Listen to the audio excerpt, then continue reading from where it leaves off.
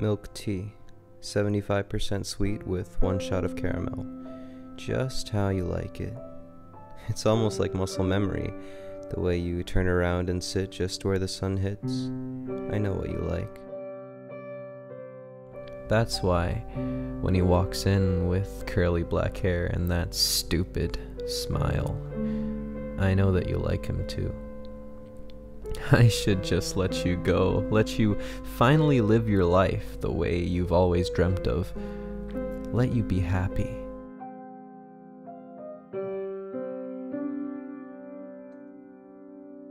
But every time I see you, I feel the need to keep you within reach, to see what you're doing each day, to love you, even when we're worlds apart. I tried my hardest to bury that thought down, 6 feet under, but it always awakens, and he can't have you 'cause I need you.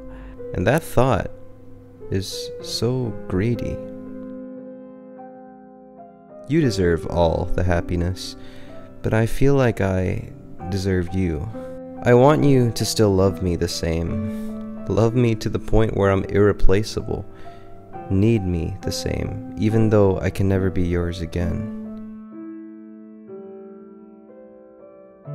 I wonder if his hands are warmer, if you think your name sounds better when he says it. I wonder if his gaze lingered a little longer the day you guys met, scientifically making you forget me. I wonder if I'm replaceable.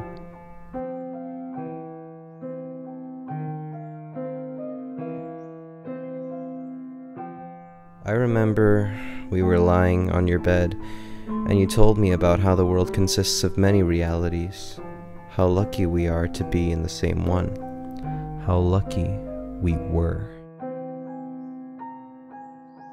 And later on, I promise I'll smile when I see you smile, even if it's for him, 'cause he looks so perfect. He looks kind. He looks like everything you're looking for. I wonder if my death shattered you in any way. If you still call up my number out of habit, forgetting the fact you've been wearing black since last June. I wonder when you'll stop wearing black. Maybe in another reality far away, you'll be mine to keep. We won't be forced apart before we finish writing our story. I hope he's able to find and mend all the shattered pieces of your heart. Even if some were left right where I left you, in June, at the accident site,